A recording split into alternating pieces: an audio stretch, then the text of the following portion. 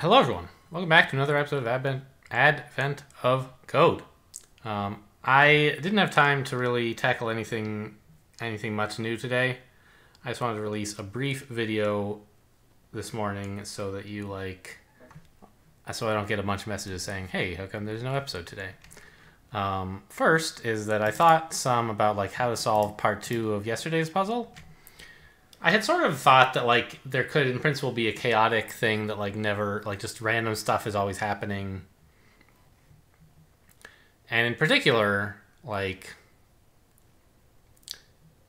even if it were something stable that's moving, the fact that its position impacts its score made it not so clear to me that you could automatically do this. But some people pointed out that all the actual problems, all the actual inputs do have a very stable and very simple end state that just repeats indefinitely.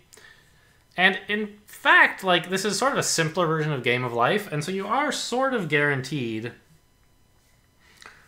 that it loops eventually, I think. I don't think it is. Well, I don't know. Maybe it is no. Maybe there are Game of Life. No. Anyway, no matter what your initial configuration, you eventually reach some kind of loop, and the loop is not necessarily one in which just the position is forever the same, but there's it can have a cycle that's many. It can have a loop that's many cycles long, or it can have a loop that creates a glider. Apparently, there's a thing called a glider gun, I guess, which is a shape that generates gliders, where a glider is a shape that moves forever. So I think in principle, you could write a smart enough program to recognize any of those. But all of the actual Advent of Code inputs produce something very simple, which is a single cycle glider, or maybe 2 gliders. I don't know. And so what you can do is it turns out that since it's moving this glider thing the same amount every turn, the sum increases by the same amount in between each generation. So I did a little bit of work on part 2 to see what the deal is with my loop. I basically said part 2 of an input is to iterate step with R, just like we did in part 1. And then I said, take 200 and score them all. And this is a bit of fancy nonsense that says, show me the differences between successive items in the list, right? We zip the list against its own tail, subtracting between them. And it produces this. It produces this, and these are the scores of the differences between generations in successive generations. And so for a while, it's doing all this crazy stuff, and then suddenly, eventually, it settles down to just be 109 every time. So the score goes up by 109 every generation. And you can calculate what generation this is. And I actually changed my part 1 briefly to see which generation it was, it was generation 79 or whatever. But then I said, okay, well, part 1, please tell me what the score of the 100th generation is. And then, and it turns out that is 11,633. And I said, okay, well, and we're adding 109 every time. So let's therefore just ask Haskell, what is 11,633 plus, am I just I'm not doing this wrong, am I? Did I get the, yeah. So 11,633 plus 109 times the number of generations left, which is 50 billion, 1,000, million, billion, 50. So 50 billion minus 100 generations we've already worked on should be the answer. But it's not. I don't know why. It says I'm too low.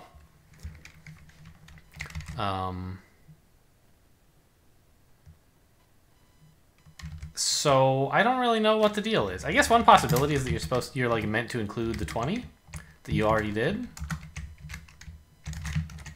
I guess I can try that. Anyway, like I entered that and I thought it should like definitely be right, but it wasn't. What if I do this? No, that's too high. So, I mean, it's somewhere in between this number and this number, but I don't understand why. It should just be this one. Oops, sorry. It's in between the number I guessed previously. It should be this one, right? 109 times the number of generations left in between the 100 that we generated. And it's not like there's some weird off by one error, because we iterate starting with init, and the 0th element of that, which is what we would get if we ran times 100, is just the initial state.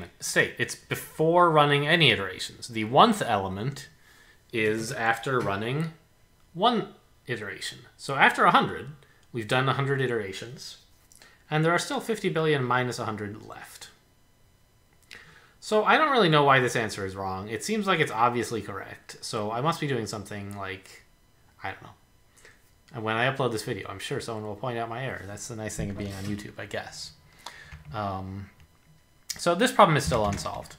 However, I wanted to also update you guys on a previous thing that I tried to do in day 10 that I couldn't get correct. Remember, I was trying to do this complicated... Actually, let's show you... I guess this isn't quite what I meant to do. Yeah, it is.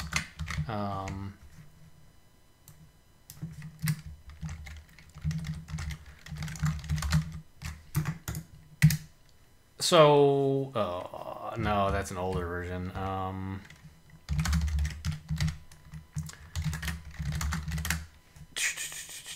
Okay, so let's check out this.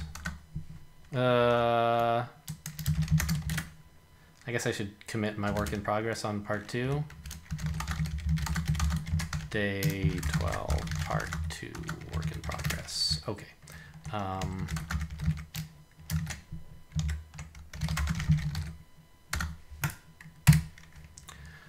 Okay, so recall, I should say. What?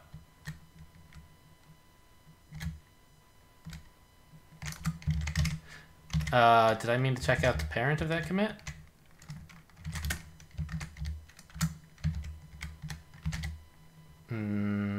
What? Day 11. I was trying to check out day, like, 10, wasn't I?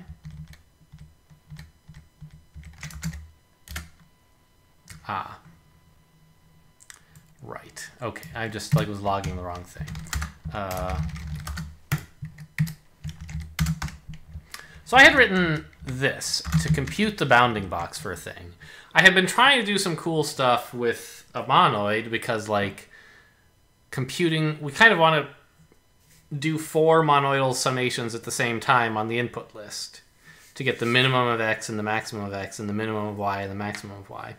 And I tried to do it with, like, tuples and min and max and fold map, and, like, I was actually pretty close.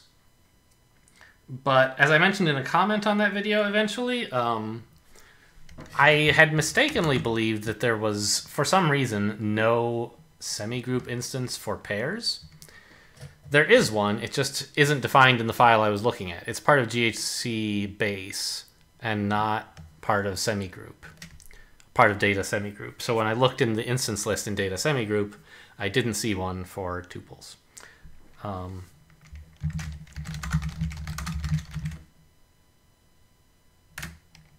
So what I did instead is go back and implement it the way I meant to be.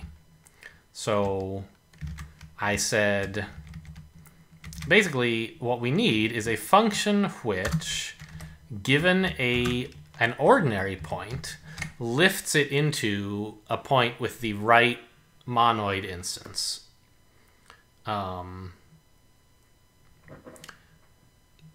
And so that's a pair of pairs of monoidal things. Right, so we have a pair of minimums and a pair of maximums. And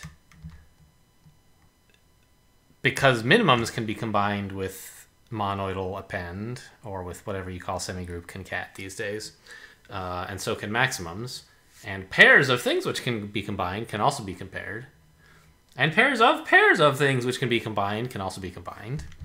We now have this whole thing is a semigroup instance, which, like, when you say please glue two of them together, it finds the minimum x of each and makes the smallest, chooses the smallest one to be the new minimum x. Likewise, the minimum y. Find likewise the maximum x. Likewise, the maximum y. And so the only trick is we had to call just on the result, because this was only a semigroup. The difference being, like, a semigroup is any type which has an associative binary operation on elements of that type. But fold map takes not a semigroup but a monoid. And a monoid is a semigroup which also has an identity element. A neutral element that you can, like, always add in. And min and max don't have a neutral element. There's no number you can say max of foo and x is the same as x. There's no foo for which that's true. So it's only, this makes up only a semigroup, not a monoid. Fold map works only on monoids. So you can give it a list of some monoidal thing, you give it a list of something and a way to convert an element of that thing into a monoid, and it'll monoid append the whole thing up. But it's worried that there might be no elements at all, so it needs a default element just in case, and we made that be nothing by lifting the result into maybe.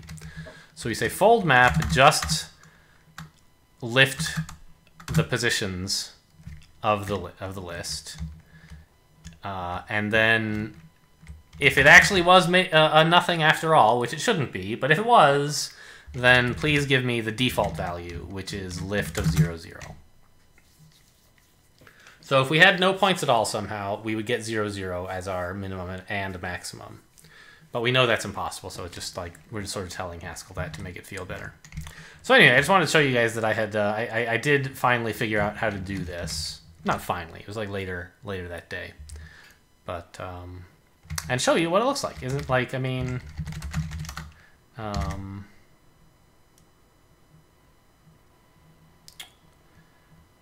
well, no, I don't want. I wanted to show you the get. So I guess what I wanted to do was diff with this.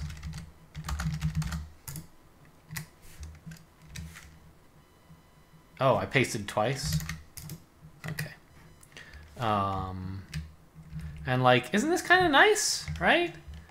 Instead of these, like, very repetitive 5 lines, we have just 3 lines of saying exactly what you want to do and nothing else.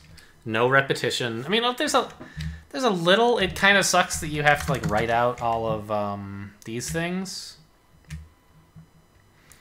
but there's not a great way to fix that. That I can think of. You kind of have to say there are 4 things because you need to compute 4 summations across the list.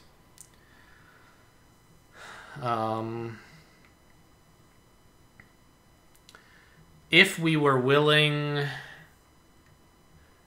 to compute the minimum x and the maximum x as the first tuple, and then the minimum y and the maximum y as the second tuple, it could be made maybe a little bit better by using, like, bimap on the tuple to map, like, min amper max over both halves of the tuple. But, like, that just seems needlessly abstruse. So this seems like a good compromise where you, like, specify what you want to do, but you don't have to get, like, super verbose about it. And it's reasonably legible. So anyway, that's all we have today. Just a short 15-minute video because I really didn't have time to commit to starting on the puzzle for today. Thanks for watching, and I'll see you next time.